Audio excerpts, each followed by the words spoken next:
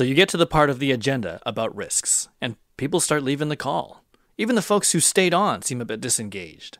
You get a private message from your colleague saying that people think risks are a bit of a downer. I mean, it's still early in the project, and people want to keep feeling optimistic until there's a reason not to. Maybe they're right. You've even had moments yourself where every risk in your risk log is an insult to your abilities as a project manager. Some days, you don't want to talk about risk either. Why is it so hard to have conversations about risk? If you've struggled to get your teams and stakeholders comfortable talking about project risks, then keep listening. We're going to be sharing some insider tips on how to create a culture of risk management that builds confidence, strengthens project communication, and facilitates smart decision-making so that everyone plays a part in navigating the project to success. Thanks for tuning in. My name is Galen Low with the Digital Project Manager. We're a community of digital professionals on a mission to help each other get skilled, get confident, and get connected so that we can lead our projects with purpose and impact. If you want to hear more about that, head over to thedigitalprojectmanager.com. Hey everyone, thanks for hanging out with us on the DPM podcast. Today we're going to be diving into a fundamental area that is not only feared by DPMs but also misunderstood by a large number of digital teams. Yes, that's right. We're talking about risk. It's one of the most difficult and most neglected areas of project management, and yet managing it is arguably the most proactive and transferable tool you have available to you. So how can we acknowledge risk, embrace it, and maybe even get our teams to enjoy talking about it? To start tackling this topic, I've got a very special guest with me today. Not only does she have a master's in statistics and over 18 years of experience in technical project management in the public sector industry, she is also a former president of the PMI Sacramento Valley chapter, as well as a respected teacher and mentor focusing on procurement management and risk management. Outside of project management, she loves to cook, read books, throw parties, and work out. Folks, please welcome Shashwati Roy. Hello, Shash.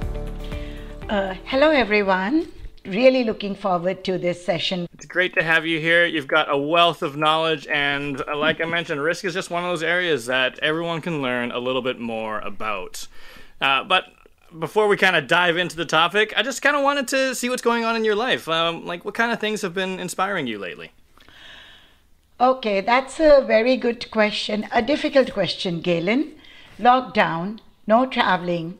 And that's why exploring into the areas of audiobooks, podcasts, etc. I am constantly reading because I'm constantly walking. No, I'm not going to the gym. So I think this really makes me very happy, listening to books, listening to podcasts, delivering podcasts, talking about project management, etc. So all that is inspiring me a lot.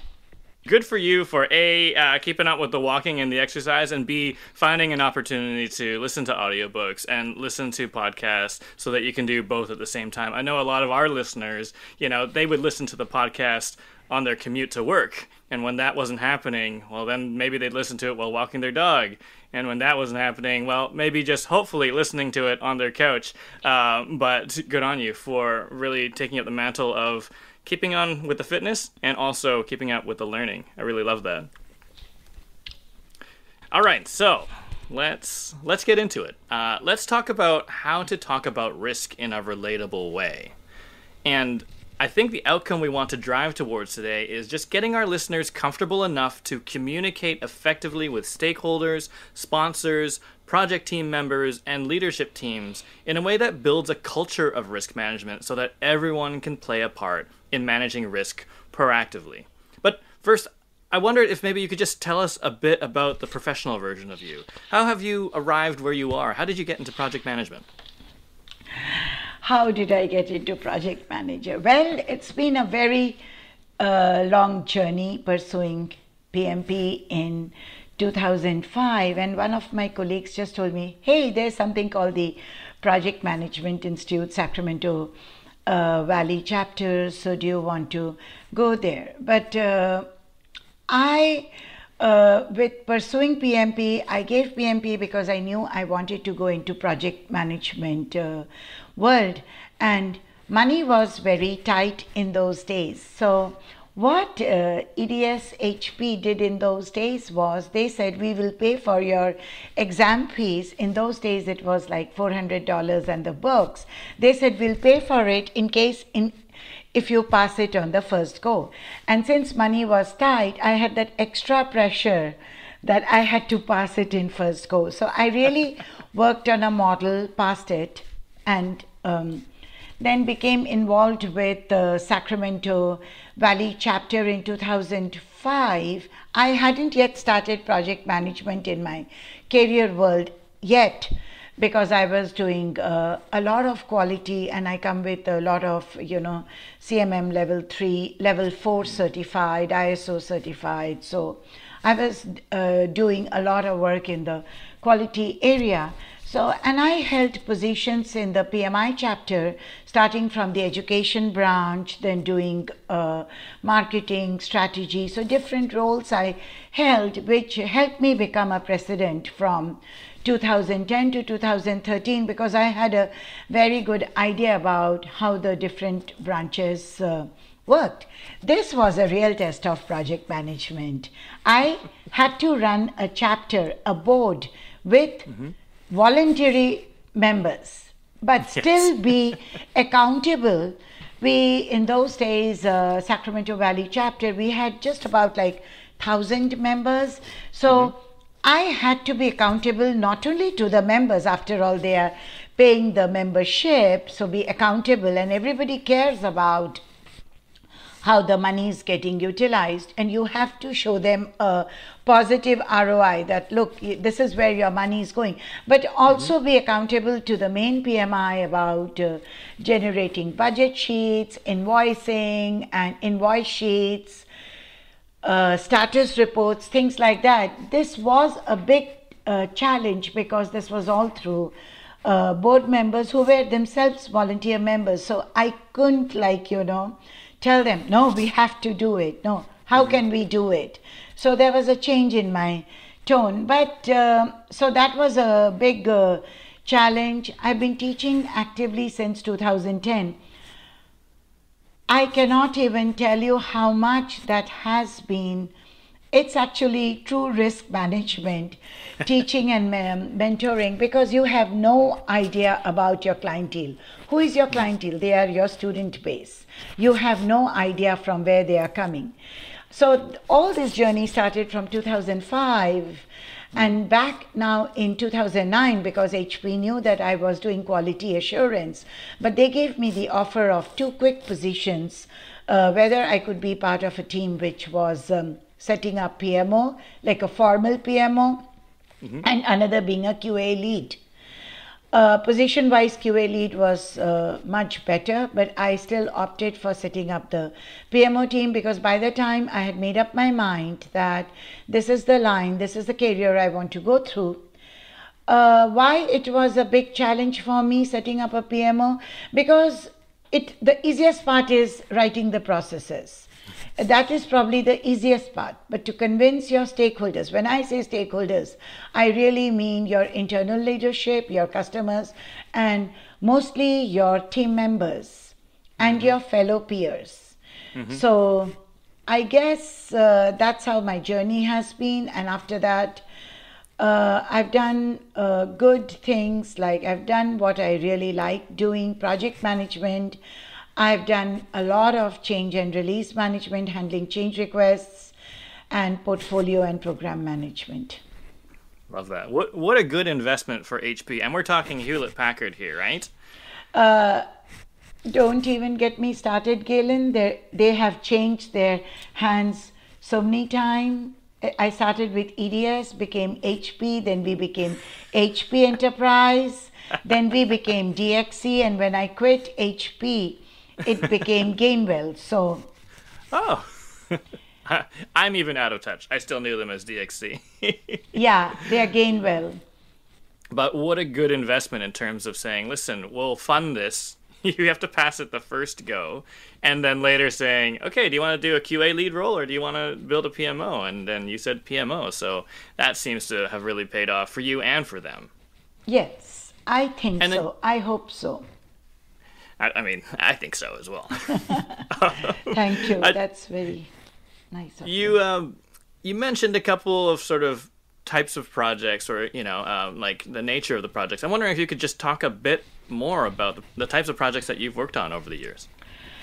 They have been primarily IT projects, functional projects, especially focused on welfare and healthcare industry. That I'm talking from a HP perspective, like calculating eligibility and what is the payment going out in your food stamps, your benefits, your medical, EBD cards. So basically calculating eligibility.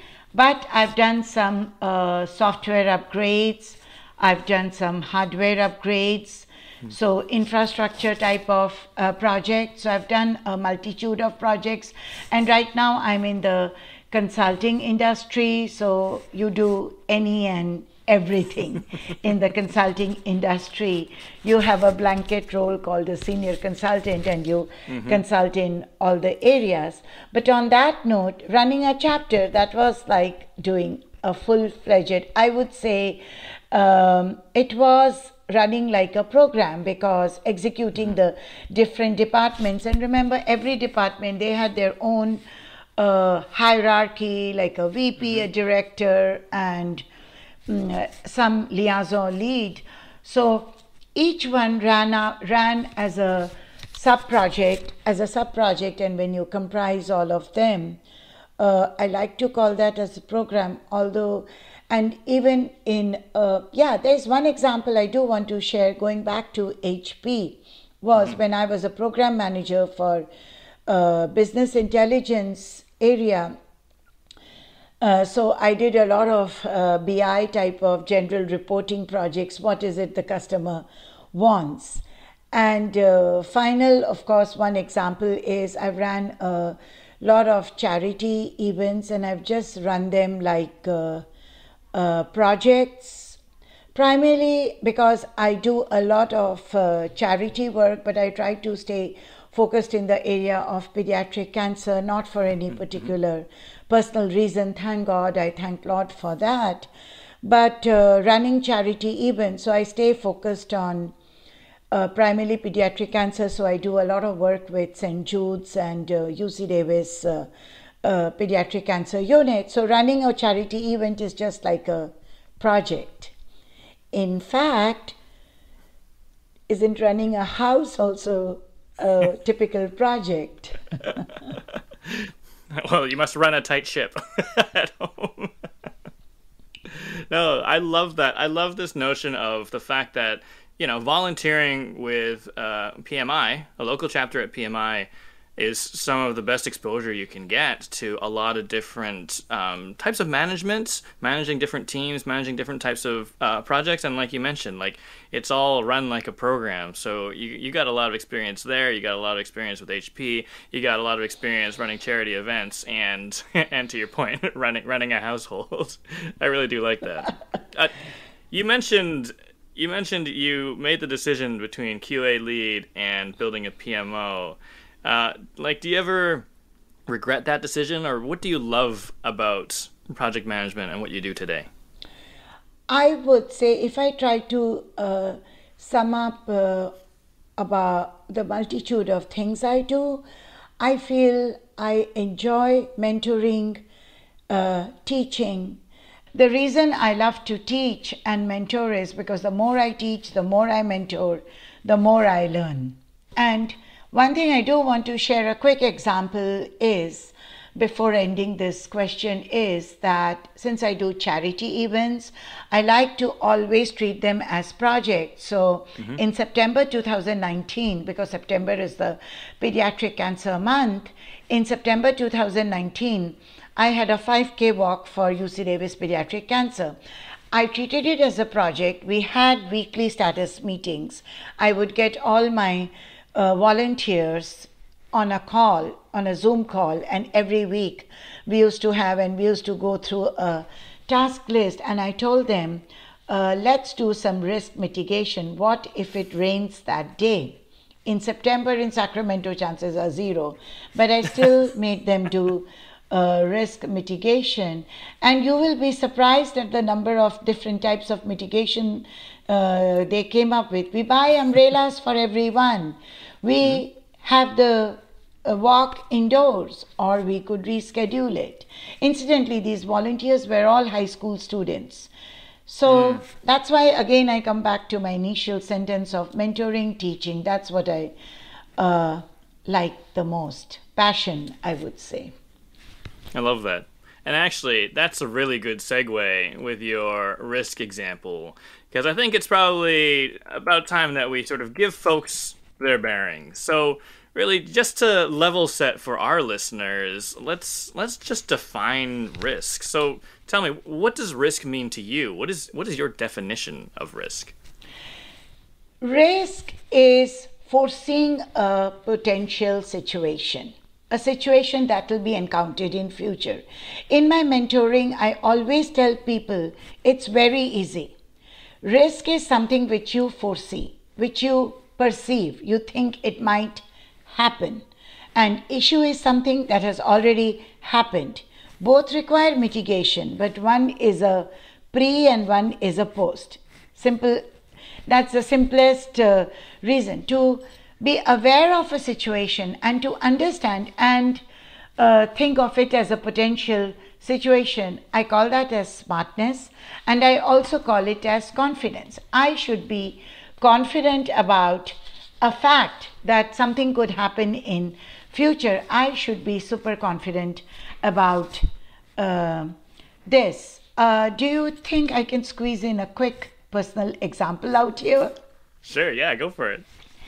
So a couple of weeks back, I want to quickly share.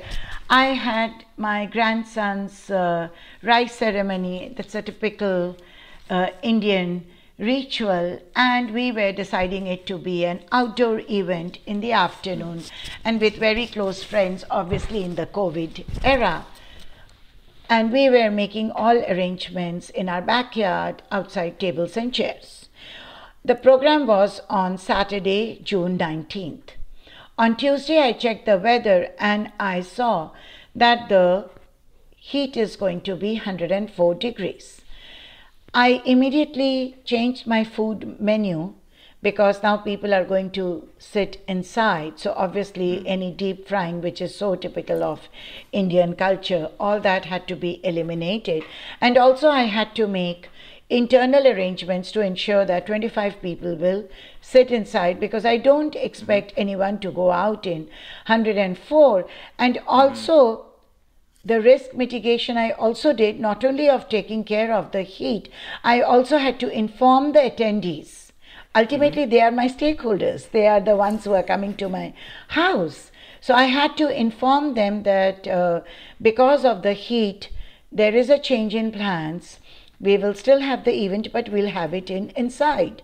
In case, people had, in the COVID era, you have to declare to people that you are going to have the event inside. And remember, in June, we were still, people were getting vaccinated and things were happening. So that, I would say, those were the mitigation steps I took, because I could foresee that it would be very hot, and the risk was people will fall ill if they have to sit outside.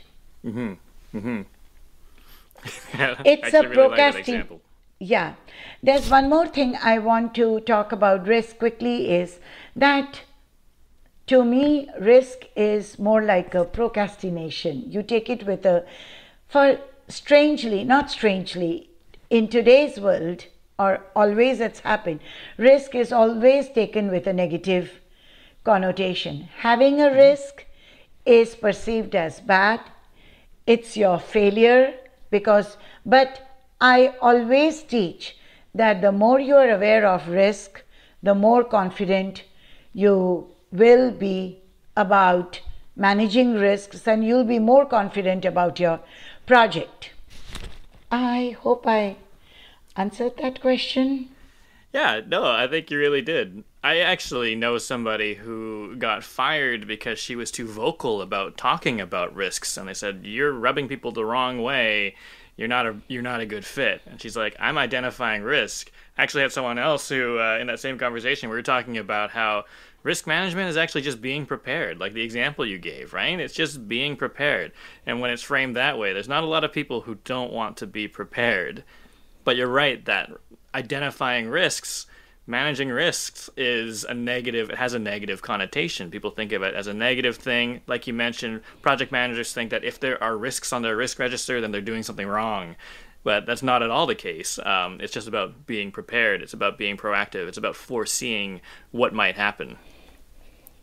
I wonder if we could just dive into, like, what does one do, like, in a project? I know you treat everything like a project. I can tell. I know I'm getting hungry because you're talking about food. But yes, having a party, planning a marathon, running a project, in an IT space, an infrastructure project, all of these things, need risk management. So what do you do when you face risk? Like, what are the steps? Yes. So identify the risk. We always say in all project management books, in any webinars, you always say, first sentence is identify the risk. But how do you identify a risk? I always feel, and this is my motto, and this is what I tell people when I'm mentoring, is risk management and communication management go hand in hand. You should always involve, so then there is an inclusivity. So I feel, as a good project manager, I won't use the word successful because that has many connotations. I would say, as a smart project manager, you identify few risks and then you start communicating risks and you include your stakeholders and you communicate and you identify the risks. Great. Let's keep that on parking lot for a minute, the identify risk. But you go to any project management world, book, webinar, anything, identify risk is the first and foremost step. You will see identify risk. Then you communicate about the risk and you talk about different mitigation plans. And we'll be talking gradually about the forums, how you want to communicate and how to handle mitigation plans.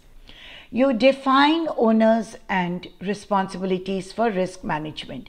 That way, remember, and you prioritize risks. I feel prioritizing risks, and this is something I've always used at HP, prioritizing risks along with the team and the customer, it is very, very important, and it's very good because the customer might feel, oh, this risk might be its topest priority, but I'm just going to talk from a coding world. And my lead developer says that, no, Shash, I think that will take like 200 hours of work and that will have a ramification on the schedule. But then you are able to communicate that this could take a long time. So I'm just going over the basic steps, identify the risk, then you start communicating about the risks, define owners and responsibilities of risk management. Remember, project manager is always the main owner of the risk log, but the individual, each risks, you could have different owners. You prioritize the risks, and after you prioritize the risks, that which should be the top priority, which should be the, can be done a little bit later, it is very important for us to be aware of what kind of impact it has. And you find out what kind of, does it have a low impact? Does it have a medium impact? Does it have a high impact? And one thing very important is discuss risk log in every status meeting. Every status meeting, you go through each and every risks. Many a times as a team, when I talk about communication management, that's what I'm saying. Many a times it happens that you implement with a known risk than being unknown to a risk. When we were buying a condo in Folsom, the condos were right next to the Folsom Dam, and our insurance company told us to take flood insurance, and it meant quite some money per month. And we did talk, me and my husband, we talked that should we go in for that? We must have, but I did put in my project management hat and I thought, okay, this could be a risk. One could foresee that there could be a potential danger. So we did take flood insurance. But we still bought the condo with a known risk. We still went ahead and bought the condo and we took a known risk, but we did have a back pocket risk mitigation plan. We had a risk insurance. Worst case scenario, dam broke, floods came in, our house got this thing. I still had a flood insurance to bear with it. So I would say what you do when you face risk is you do all these steps: identify risk, communicate risk, prioritize risk, find out its impact. Impact, it's very important. What does it mean to me? You have taken out a risk. Immediately, if I'm a customer, what does it mean to me? If I'm internal leadership, what does it mean to me? Does it mean I'll get paid later because your schedule becomes longer? Project manager directly is not impacted if the schedule gets elongated. He or she just has to manage for a longer time. But my leadership, the leadership, whichever organization one is working in, are directly impacted. What is it? That means that the payment milestone gets delayed. They don't like it. So I would say that is we do when we face risk. If you face risk, your first step is communicate, communicate, communicate. You face risk, immediately you start communicating right from whatever meetings, whatever way of communication it is. I like what you said about the fact that risk management and communication management are really closely intertwined. They go hand in hand. It's true, because, once you've identified it, you need to talk about it. But then what strikes me is that in all of those steps, you need to talk about it. And when you're assessing, when you're prioritizing, when you're assessing impact and severity, you get the vocabulary and the rationale for describing it to people. Like you said, if we do this, you might have a delayed payment milestone. If we do this, then, you might have your apartment damaged by flooding. And the other thing is, risk doesn't necessarily go away. It's not a showstopper. It's not like, oh, there's a risk, stop the train. It's, okay, how can we proceed in an intelligent way? What's the smartest path forward? And like you said, with your apartment, the risk didn't go away. You had a mitigation strategy. So you know that if the dam breaks and there is flooding, well, you have insurance. It doesn't stop the flood. It just means that you will, still have a house after the repairs have been done, covered by an insurance policy. So I think that I like that example because it helps normalize risk, right? It makes it less scary and it makes it something that's not necessarily a burden on the shoulders of a project manager. Yes, you have to plan for it. You have to manage it. But do you control whether or not the dam's going to give way? Not really. I really like that. I wonder if we could talk a little bit about how often we should be talking about risk, how often we should be identifying risks. I know we've got these steps, but some people read those textbooks and they're like, okay, I did it once, we're good. We did our risk management, let's keep going with the project. How often do you review and identify risks in the project? Very good point, because this is where a little bit of the human angle comes in picture. I want to go back to, remember you told a couple of minutes back that you were talking to a person because she got fired because she was rubbing people on the wrong side. That's what her boss felt. So I feel don't overkill a risk by constantly talking about risk. So I always tell my peer fellow PMs and my team and any and everyone I encounter that risks, I feel a good frequency, and this is just Shash speaking from her experience of mentoring, teaching, and practicing project and program management, is that risk should be absolutely discussed in status meetings only. Don't try to, as I'm saying, don't try to overkill it by talking constantly about it. Never end a status meeting without talking about risk. That is like the Shash quote of the thing, that never end a status meeting without talking about risks. Every drop counts, and then that forms the ocean. In fact, there's one thing I always tell my fellow PMs. In fact, they have done it and they really see a lot of benefit. You attend a status meeting, you take down notes, and you have different bullet points. And I won't say you need to necessarily be the PM just going over those points. You could be just a customer, you could be just a stakeholder, you could be just a team member. Obviously, they are all part of the stakeholder, the overall umbrella of stakeholders. But you could be just anyone. You come back to your desk and go over those points. And for each one, I have told, either put a R or a I, a risk or an issue. Because remember, there that human angle is coming, because it's just fresh in your mind and you're getting back to your desk, your cube, whatever, your room, whichever, and you're putting an R or a I. So here you go, you already have now a risk log and an issues log. So when you go into your next meeting, when you come to that section of talking risks, you can say, okay, these are the areas of risks and issues we all identified in our last meeting. Guess what? You have included them, you have touched upon the human angle.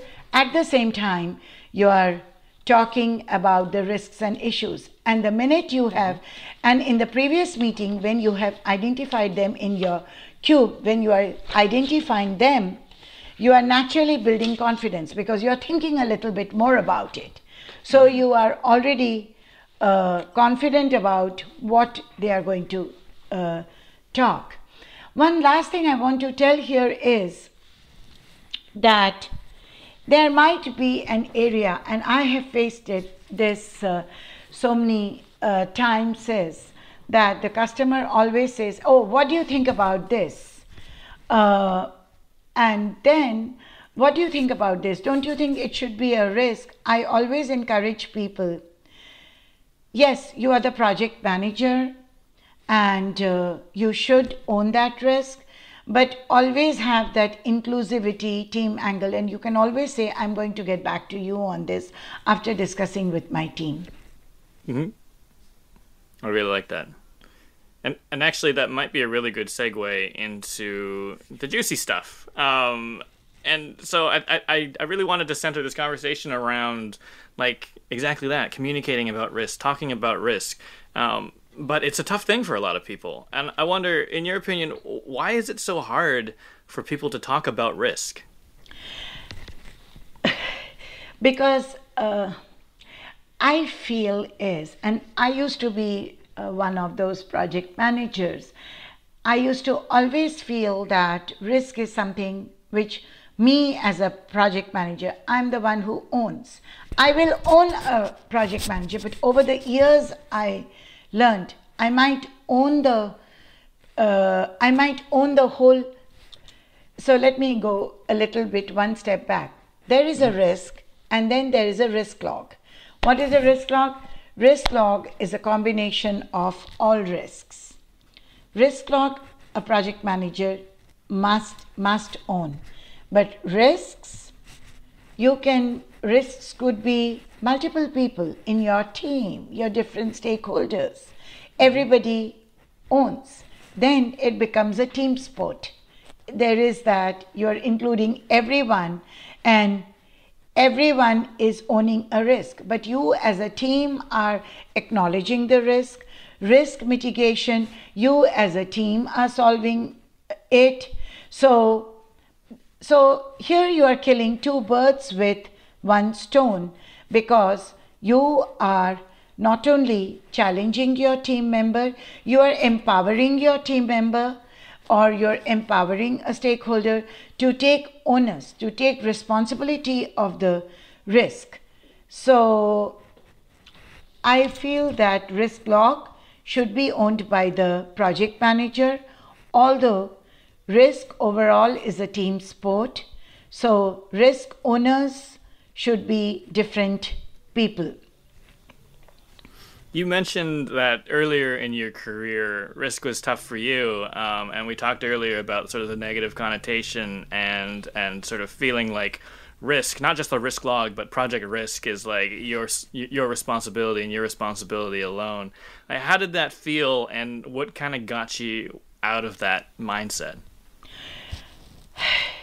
Because, as I said earlier, Galen, that risk is always looked with a negative connotation. There is such a fear around risk. But earlier, and it's time people started changing that outlook. Because people need to. So what I tell people is that you need to, project managers, when I say people, I really mean other project managers and even team members. You need to start separating the personal aspect from risk.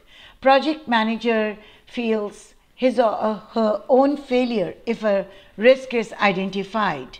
But the onus of taking upon yourselves should be separated from the PM's thought process. The minute you separate it out, you are automatically, and the more you talk about it, you discuss it in status meetings, you start a project kickoff meeting. Hey, let's talk about risk management. Do you think there would be a risk? Things like that. I feel very strongly that we must mentor people and make them understand that risk is a very comfortable topic. You need to separate that fear. And remember, this will not happen overnight. The minute you change your outlook and you accept that the risk is there. One of my favorite examples is Christopher Columbus.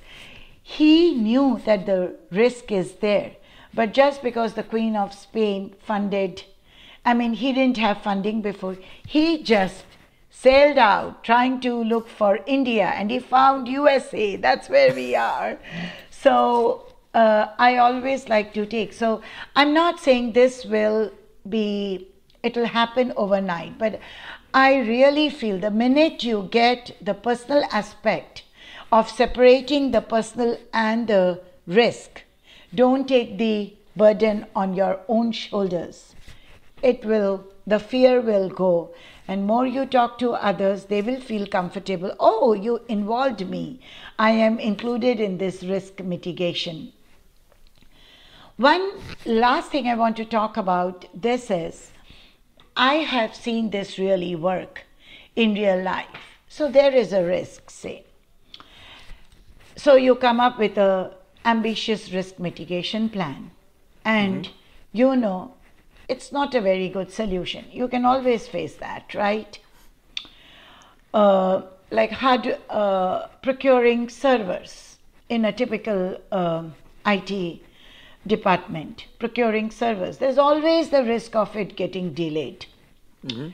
So what is the mitigation plan?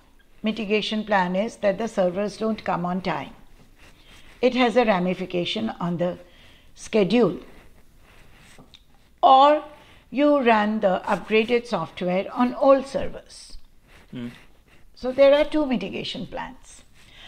And what I have done is, I've actually done this is, I've gone to the customer with these two mitigation plans, but I always tell them that preferred option is this. So here you are killing many birds with one stone, because A, you are giving them a preferred option of a mitigation solution. Remember, you are only going to give the preferred option because you have done your homework right and you feel comfortable with this preferred option. So I gave the preferred option to be delay the schedule and get the new server, because you're upgrading a software and it should run on the upgraded hardware, on the new hardware. So that was my preferred mitigation. Yes, ramification is customer, even if they were not completely happy, but they saw that it's positive to get a new server than running things on an old server, not knowing when it will crash. So I feel is that you educate both your internal and external stakeholders, and it's all about dissociating risk from just on your own shoulders. The more you talk about it, the more confident you become. And I think that's it. I like that approach, and I like what you said about, just drops in an ocean, but every drop is building confidence about risk. And, you mentioned about, at the beginning of a project, people are, they're optimistic, they don't want to talk about risk. You come in and you start talking about risk day one, and then you educate slowly. But what about those stakeholders or team members who still, like later on in the project, for all you're trying, still just don't want to talk about risk, don't want to talk about risk management? Folks who think it's just a waste of time, these things are never going to happen, Shash, like that's a long shot, we don't even need to plan for that.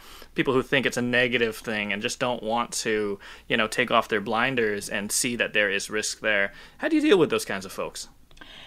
I have faced it quite a bit, and that's why I'll go back to probably two questions back, that never overkill, as you said, not to rub people on the wrong side about risks. The minute you include risks as a section in your status meetings or whatever you call them, you can call them as check-in meetings or status meetings or whatever, bi-weekly touch point meetings, whatever you call them.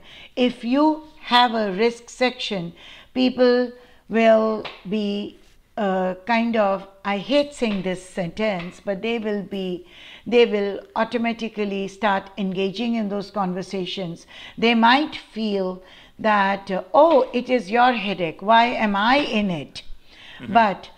And that's where the communication management comes, very important, that it's a little bit of coaching, mentoring people, that risk management is a collective affair. It's not a single. I think that is the key, Galen, that the minute you're able to establish that risk management, risk mitigation is a collective affair and not a single point thing, then most of the battle is won.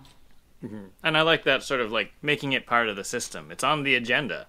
It's on the agenda, meeting. Status meetings. But remember, you don't have separate status meetings about risk. Don't make it just a risk meeting.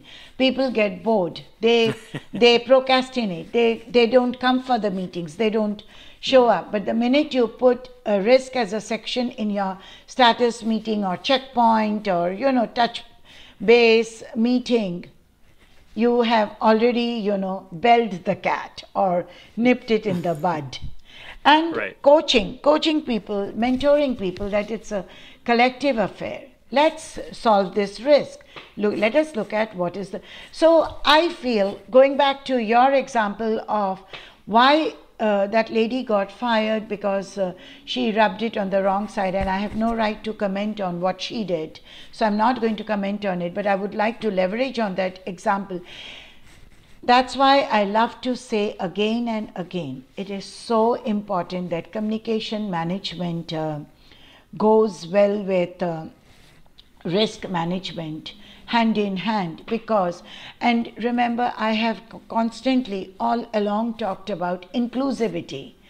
Keep the human angle. The more you talk about that it's a collective affair, automatically that negativity about risk is going to go away. It's not going to go away overnight. So we must start socializing the concept of inclusivity and collaboratively resolving risks.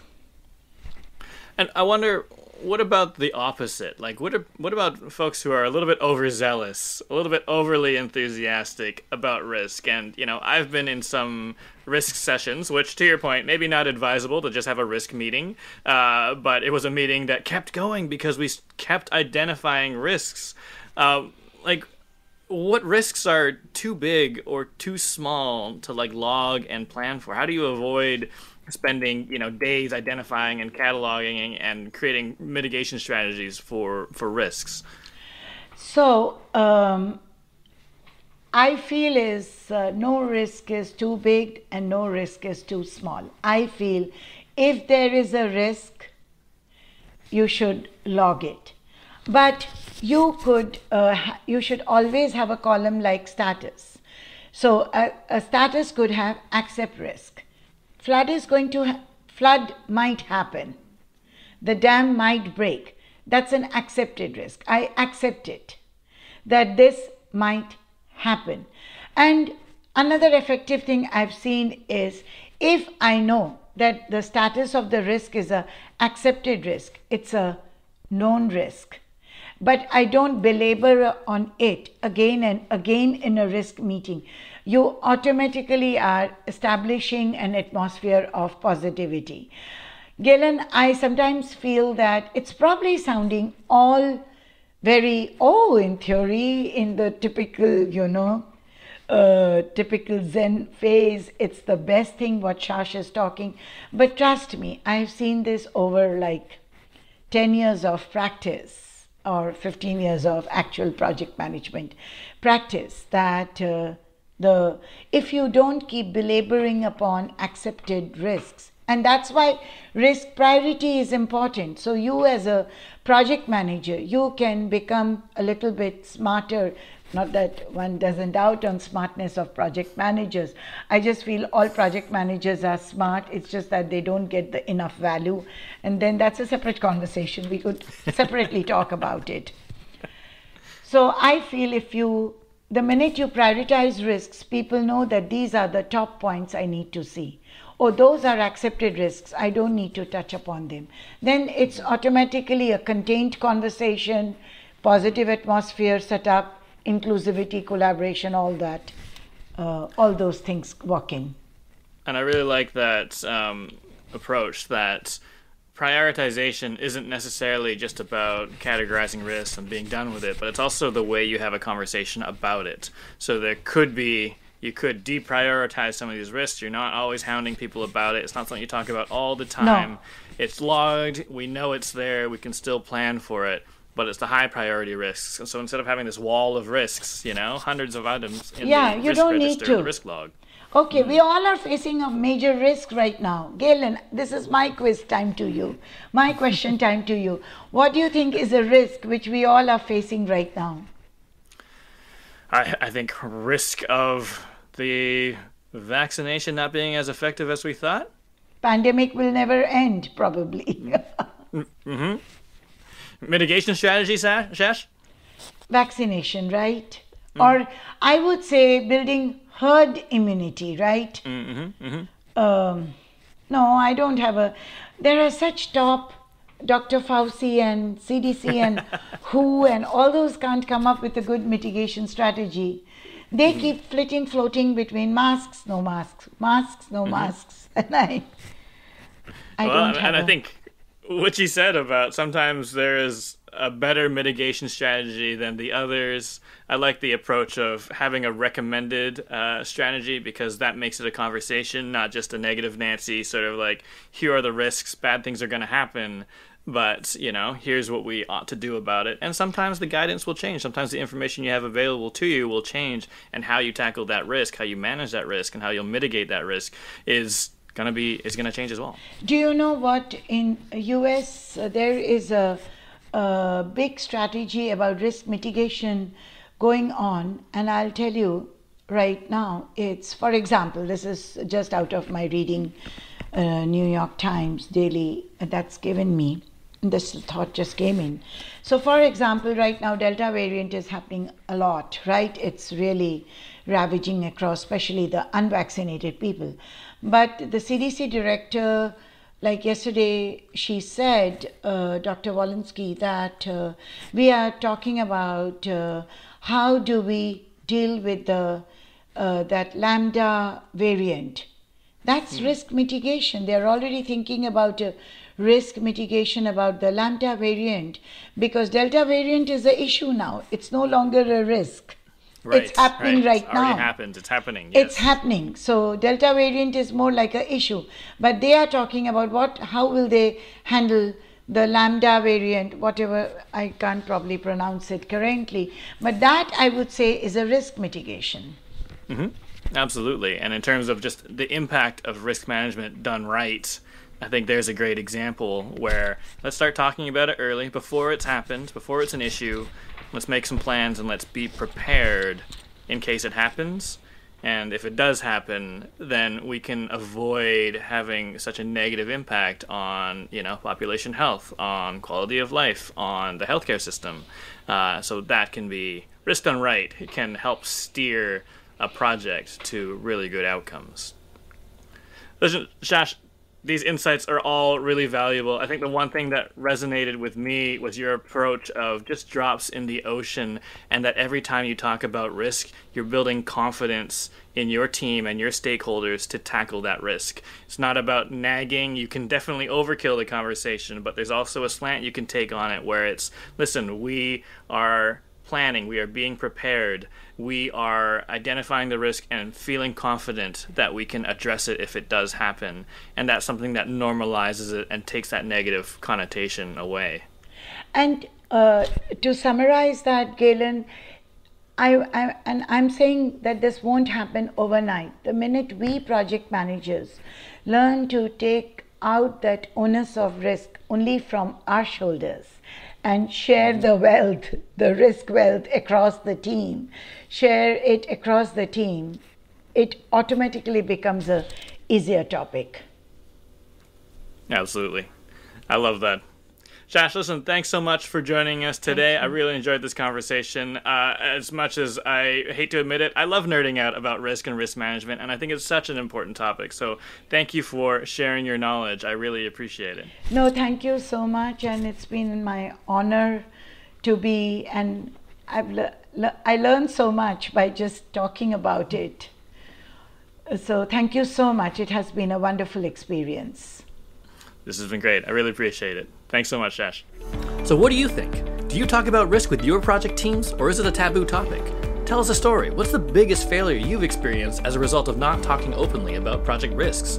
What are your top tips for getting people to understand and engage with the topic of risk? And if you want to hone your skills as a strategic project leader, come and join our tribe. Head over to thedigitalprojectmanager.com/membership to get access to a supportive community that shares knowledge, solves complex challenges, and shapes the future of our craft together.